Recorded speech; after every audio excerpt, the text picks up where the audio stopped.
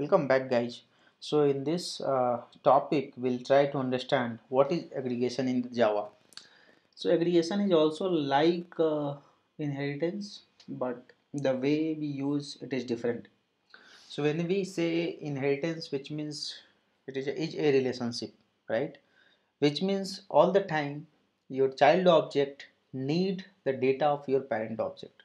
We'll go for inheritance. Whereas the aggregations has a relationship. Okay, so what happens in case of aggregations? If you look at here, the aggregations class contains a reference to another class and is said to have ownership of that class. This line is very important here. This aggregations class contains the reference of another class and is said to have the complete ownership of that class. Each class referenced is considered to be a part of aggregate class, right? What does mean by that? This you cannot understand without the example. Okay, so in aggregations what happens is you let's say you have one class. Here just try to understand. You have operation class which can find the area of a square, circle and rectangle, right? So basically what you have a three methods in the operations class. Now you have a circle. So when you have a circle class and when you extend operations class, you'll acquire all three: a square, circle and rectangle, right? But you don't want that. What you want based on your requirement, you want to call the method. So here what you are trying to do that is you are creating the reference of operations class. That's what I was trying to say that in the definitions. So we are creating the reference of operations class, this class. Okay, here that's what we are writing it here. The aggregations class contains a reference to another class, is said to have the ownership of that class, which means this operations reference is the owner of operations class. Okay, now I have to calculate the area. There is a method in the circle where I have to calculate the area. If I'll supply int area, I will make the object of operations class, and then I'll call the method square method, and I will calculate the area of that square. Okay. Similarly, you have a square, you have a circle, you have a rectangle. So ideally, I would have called here circle, but by mistake I called a square. That's fine. Here our intention is to understand how this works. So if you look at here, we are inside the calculate area. We are creating the object of operations class, and we are calling the square method, right? Because this circle, these operations actually has a method which will calculate the area of the circle. Okay, and then I'm creating the object of circle class and I'm calling the method called calculate area. This will go and it will calculate the area of this circle actually. Okay, so that's how aggregations works. In aggregations we are not writing it extends operations, right? So what advantage you'll get it here? The advantage what you'll get it here is, here your object, the moment you would have created this object, your object will not carry all the members of your parent class because you are not extending it. Earlier what was happening? Earlier it was happening is when A extends B, right? And B has, let's say B has 5 method. So A object, when you write A obj is equal to new A, all the time this object will carry the all 5 members, right? All the time, because you are extending it. Here your object will not carry the member of your operations class. It will not, right? Because where your object creations is happening, your object creation is happening within the method. So when you are calling this calculate area, then only you are going to use the method of operations class, right? So that's how the aggregations is different. It's a has a relationship. When to use aggregations, very important questions people will ask you when you should use aggregations, when you should use inheritance. Okay, so code reuse is also the best achieved by aggregations when there is no easy relationship. So let's say when there is no direct relationship, you can go for aggregations. Like when you don't want all the members of your parent class to be inherited all the time by the object, you can go for aggregation. The second is, which is the very important, inheritance should be used only if a relationship is a is maintained throughout the life of object. If your object is created and you want all the member of your parent class, you go for inheritance. Otherwise, aggregations is the best choice. Okay, so you want all the members to be available to your object, you go for inheritance. When you don't want that, go for aggregations. Okay, understanding the meaningful example of aggregation. So let's say what is the another example of aggregations. Let's say employee has an object of address. Try to understand here, each line is very important. Employee has an object of address. Address object contains its own informations such as city, state, country, etc. In such a case, employee has a address. Alright. Here it's not like employee is a address. Employee has a address. Whereas where car is a vehicle. Okay, understand the relationship here. Car is a vehicle.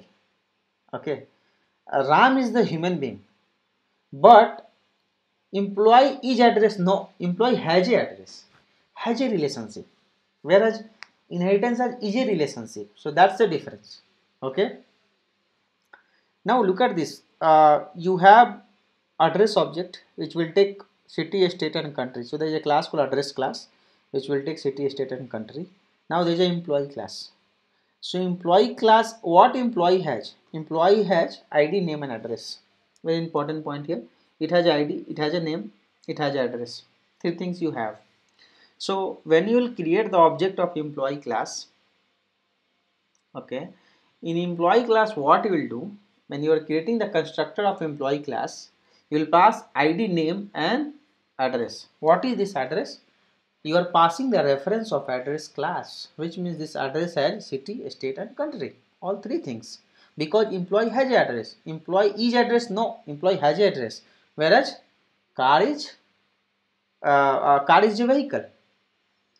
Car has a vehicle, you can never say that. Okay, you cannot say that Ram has a human being. No, Ram is a human being.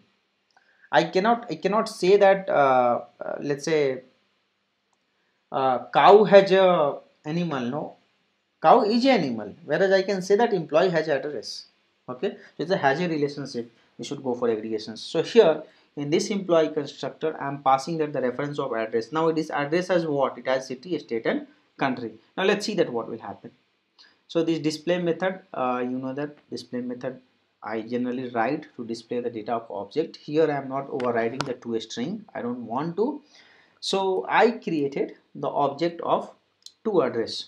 Okay, address 1 is this and address 2 is this. So I am creating the object of address class. So address class, if you look at here, you have a constructor with 3 argument, right?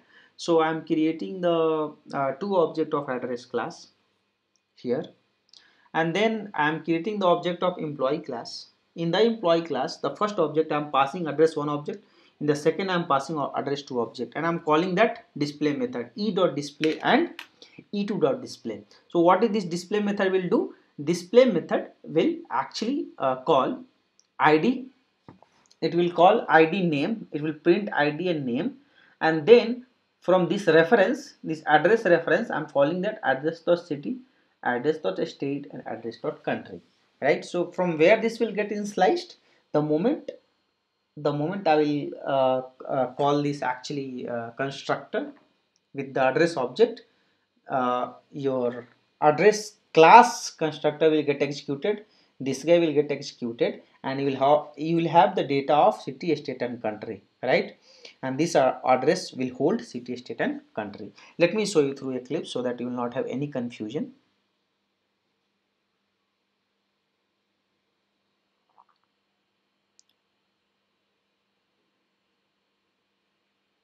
So you can see that you have an employee has ID, name and address. So just press control, click on address.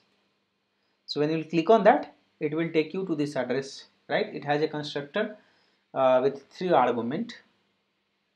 Now come back. So when you are creating the object of this address, so your each object will get created with this data. Now when you create this employee object, right, so your this constructor will get executed, and in this employee you are passing that address 1. So what is this address 1? Basically it's object, so it will come here, and from this object your this address, so your this parent class address, so this address becomes new of this, because this is nothing but new of this, right, new of this. So this address becomes like address is equal to new of this address. That is the reason from this address, right, because object will have one copy of your data members. When you will call city, state and country, you can get the data. So let me just run this, run as Java applications, proceed. So you can see that 10 Ram, test 1 Bihar India, 20 Mohan, test 2 Bihar India. Let me show you by running in the debug mode for your understanding. Put a control point here, and what I'll do is I'll put one breakpoint here also. Okay, right click, debug as Java application.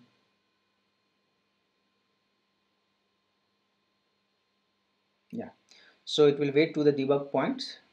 So I'll press F6. Okay, so it has some issue. My debug is not starting. Let me just, so my debug is waiting here. Press F6. It will go here. Now employee object is getting created. Press F6. So it will come and it will wait here. Now look at the address object. So sorry, place here mouse. So you can see that here test 1 India and Bihar is coming. Why it is coming? Because the address 1 has the data. Okay, because this guy, this address 1 has the data. This has the data for test 1 Bihar and India. So when you call with this reference, object reference, you can see that here city, country and state. Similarly name also you can see that, and ID also you can see that. So when you will actually run this program, and when you will just place mouse over here, now your this address has test 1 India and Bihar for E object. So on this object, when you will call actually display method, okay, it will get this data. Whereas similarly for this object, uh, let me show you. Let's run this. Got executed. Now this will go again. It will wait here because I have a debug point. See, this has test 2 India and Bihar, right? So again your this object will have a different data in the memory. So if you just place mouse over here, it has a test 2 India and Bihar. So both the object has different data of these variables. That is the reason when you call the display method on these variables, you will get the different output, right? And that's how aggregations works, guys. So I think you are clear with when you should use aggregations and when you should use inheritance. Now we'll start with the next topic in my next video. With this, I'm closing that aggregations in Java. Thank you guys. Thank you for watching.